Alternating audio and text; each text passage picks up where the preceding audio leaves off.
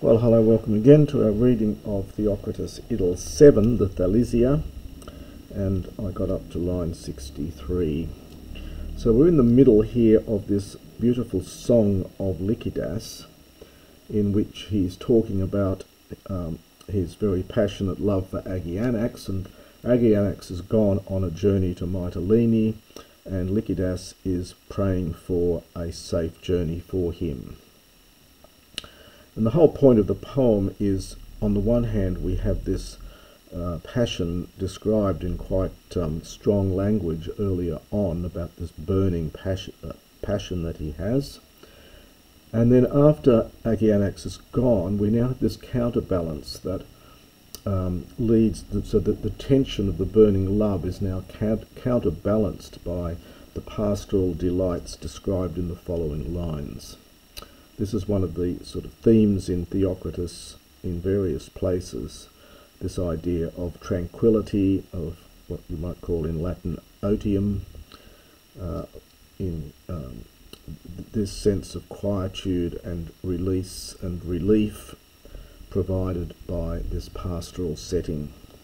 So he continues here, Kego tene, for kai ago, tene kat ama, that's another word for Hamar, day.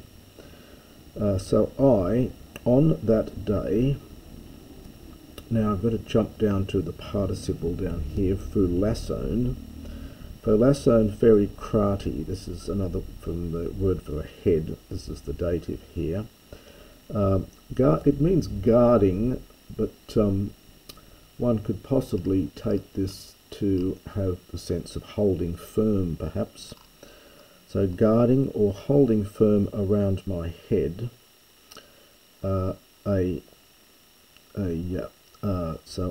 anatinon is a plant word. It means dill, or rhodoenta or rose, or perhaps we'd probably put it in roses here, or a garland made from leukoion. Now these are white violets, but the exact identification of all these plants is not totally certain, especially for this one here. So it's guarding or keeping, so on that day, holding firm around my head dill or roses or a garland of white violets. Afhuxo is the future from afhuso, so it means to draw off. It's used to drawing off wine. So having drawn, I will draw off wine, and it's a Patelian wine, about which I don't know we know much about. So wine of Patelia. So I will draw off Patelian wine from the crater, from the mixing bowl. Keklimenos from klino, perfect participle. It's middle here, having reclined para for para beside the fire, and someone, we're not told who, tis fruxe from frugo, this is the future here, and someone will roast kuemon, well it's a singular, it means a bean, but probably plural is meant here, beans en puri in the fire. Now this is again interesting in terms of the poem here.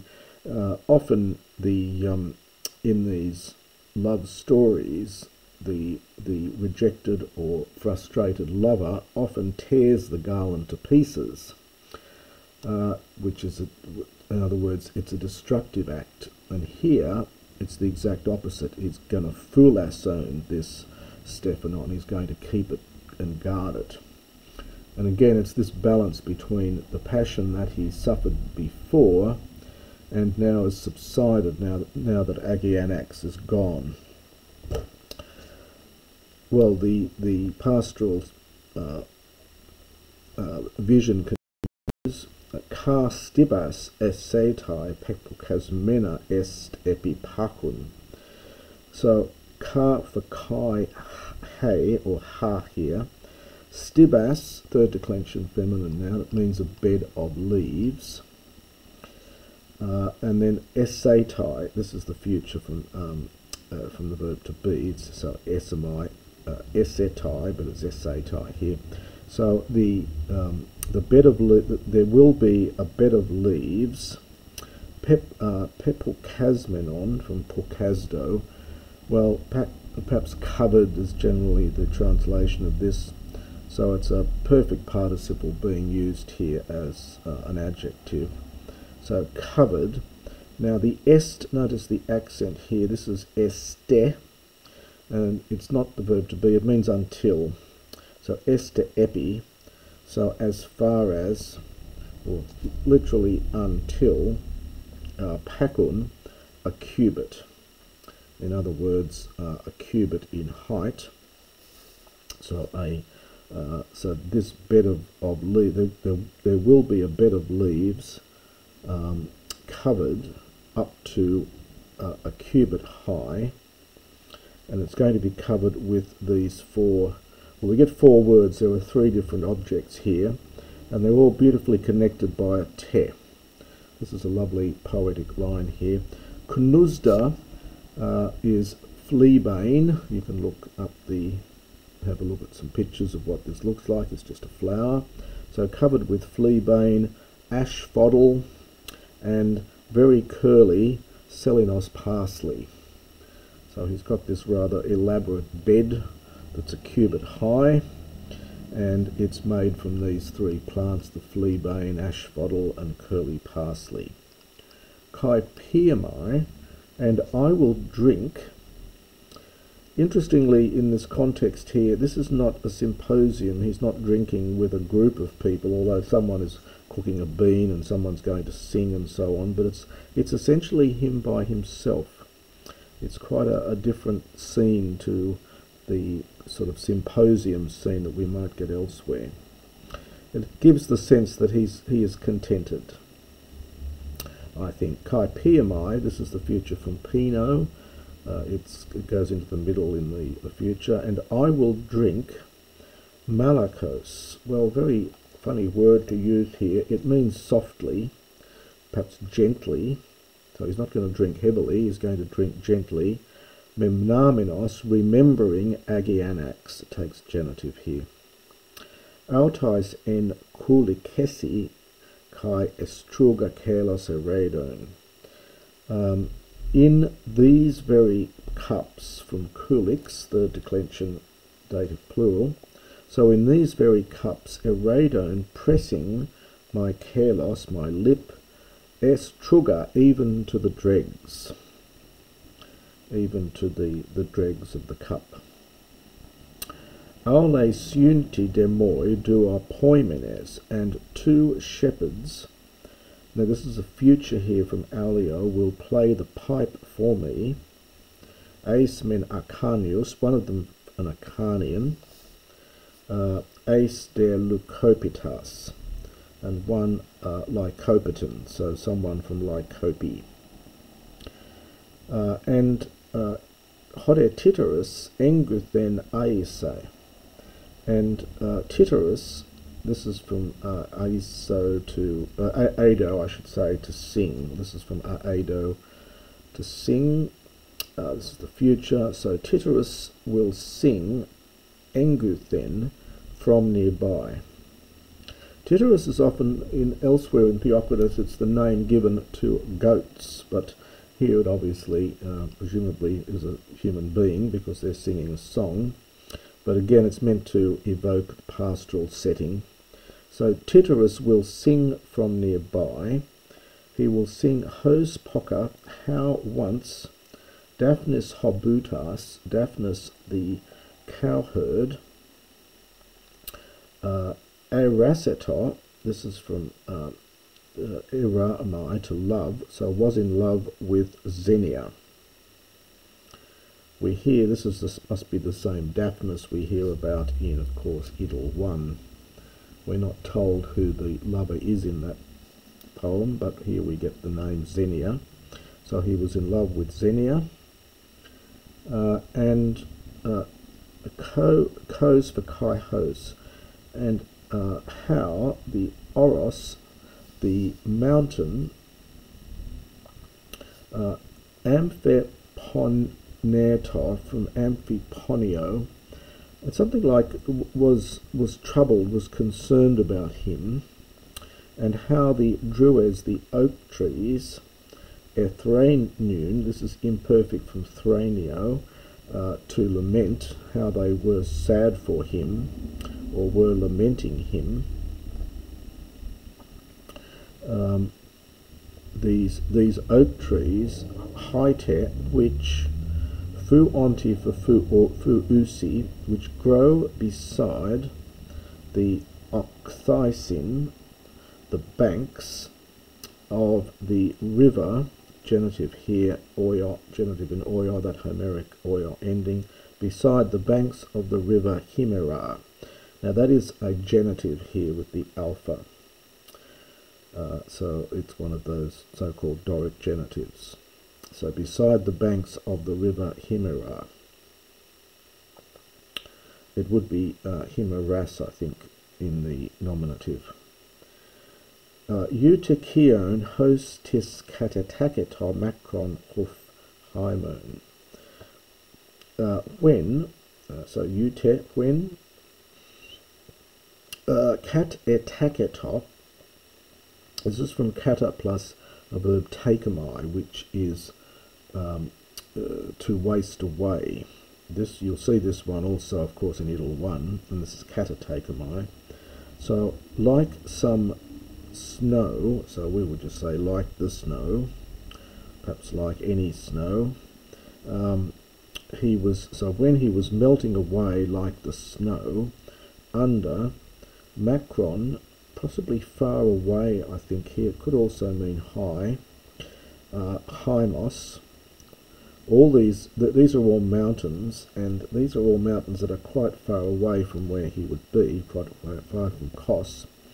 So under the perhaps far away or high Hymos, or Athos, or Rhodopus, or the Caucasus, and Ekastoonta.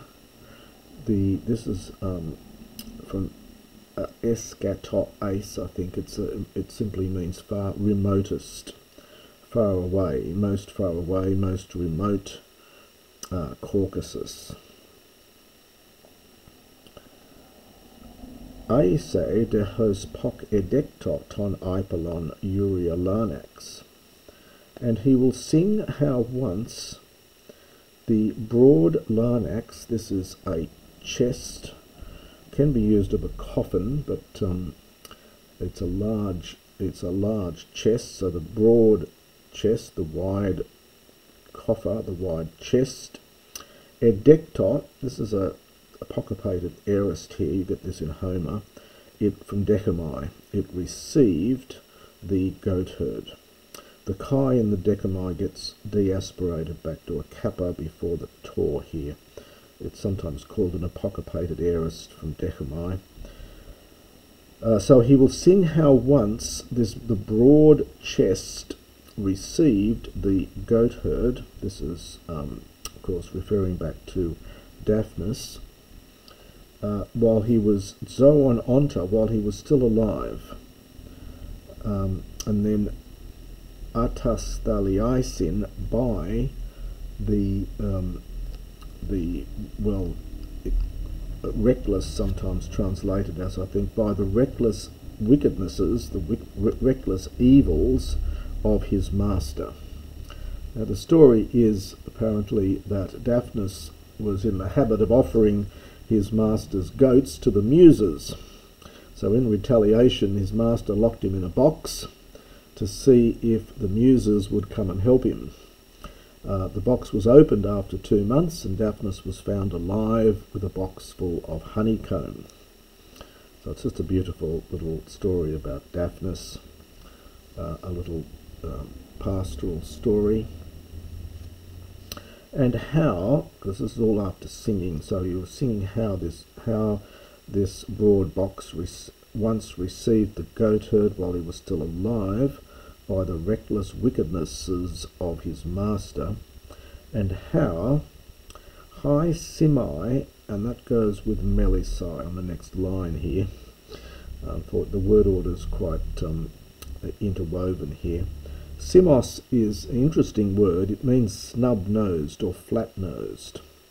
And elsewhere in Theocritus, he jokingly seems to be using it of himself, that he describes himself as having a flat nose or a snub-nosed. Here it goes with the melissae, the bees, so perhaps just the flat-nosed bees.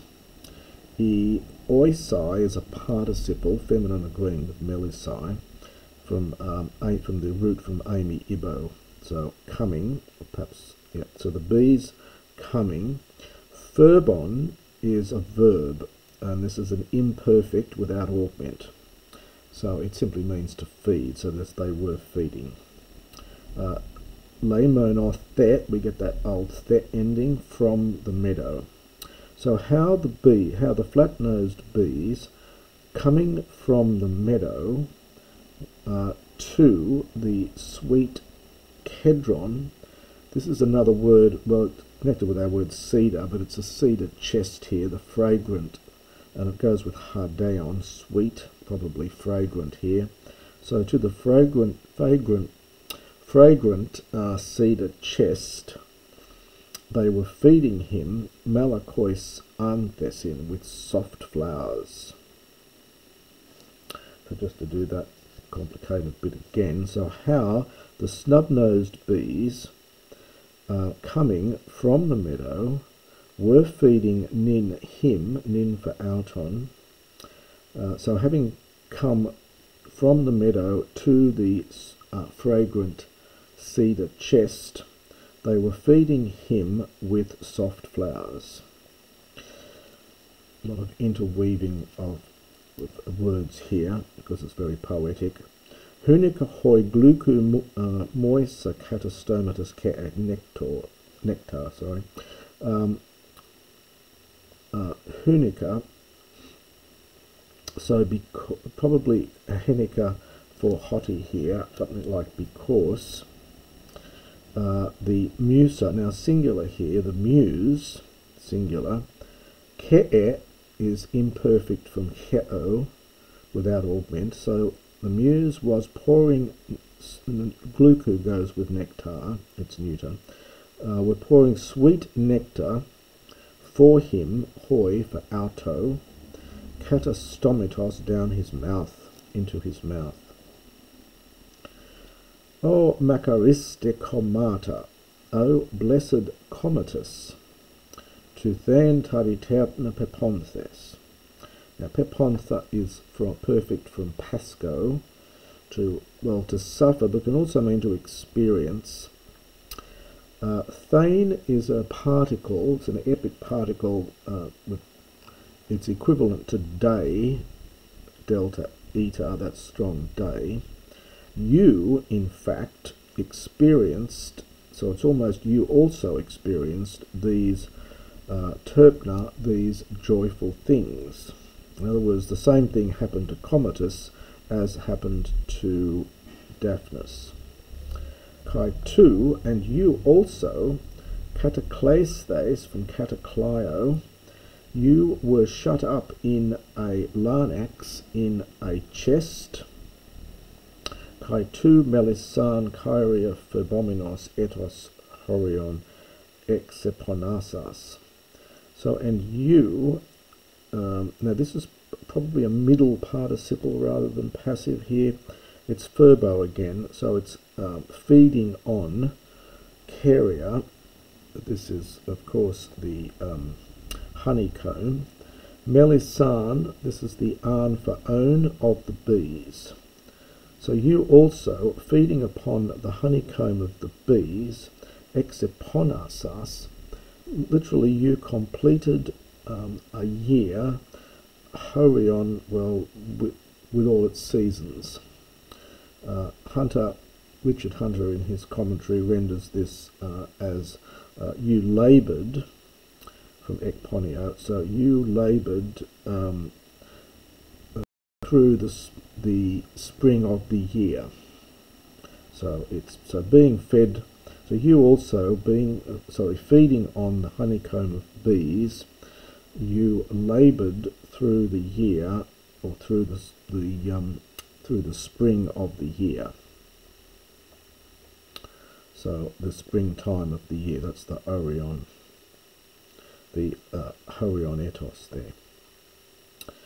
Aith apemuk sois en arithmios ophiles amen. Now the aithe and the ophiles really sort of slightly redundant, they go together. Both of these mean would that you. So the aithe for aithe, or aite, would that you, amen from, this is like anai, to be. So would that you were en arithmos, numbered in, or numbered among, zois, the living, emu, in my day. In other words, you would that you were numbered among those in my lifetime. Hos toi egon, hos toi egon enomuen an aurea tascalas aigas. And thus I, the toi could be for soy, could be this, that indeed. So this is from nomuo, to pasture, to look after to pasture my beautiful goats. An aurea, this is from ana, and this is from oros with a lengthened omicron here. So thus it's almost so that I was pasturing my beautiful goats up and down the mountain. Perhaps the toi may be soy with you. Es aion, participle from aio is to hear, the verb of hearing, so that I might hear, and it's taking a genitive, your phones, your voice. Tu de hupadrusin kai hupapukais, and you, melis dominos, singing hardu sweetly, and you had, this is a pluperfect here from kataklino, and you had reclined under the oak trees and under the pukais, under the pine trees. Thea komata, divine komatas. And that's the end of the beautiful song of Lykidas, and we will continue on with the next part later, and we're going to then hear the beautiful song of Lykidas.